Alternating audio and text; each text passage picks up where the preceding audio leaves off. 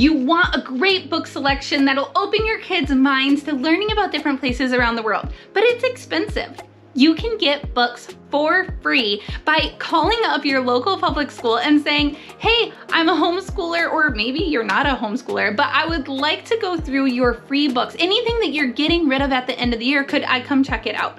That's what I did with my local public school, and now they call me every year, and even some of the teachers have sought me out to say, hey, I'm getting rid of books, would you be interested?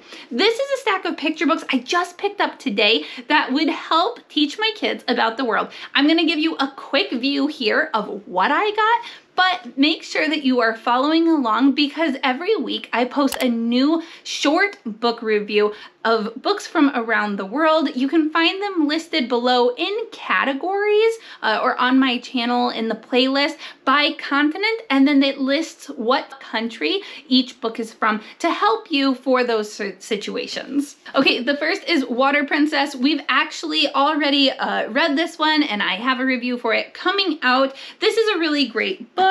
I was so excited to see it there. Boundless Grace. I don't know about it, but it seems like it takes place in Africa, so I'm excited to check it out. Millions of Cats. This is the way we eat our lunch. Now, I am excited about this one. This is how kids around the world eat, what they eat for lunch. Very neat. You can also just check these all out from your local library, I'm sure, and save yourself a ton of money. Tiki Tiki Tembo. Tiki Tiki Tembo? I don't know. We're gonna try it out. Hey Al. I probably won't do a review on all these books, but I will make sure to leave reviews on the ones that are my favorites. Too Many Tamales. Latkes, good to eat. I'm excited to read that one. Grandfather Tang's Story.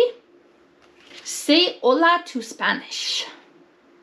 Yeah, my kids are actually in a Spanish co-op group right now, and I think maybe their Spanish teacher read them this book, so I have to ask them about that.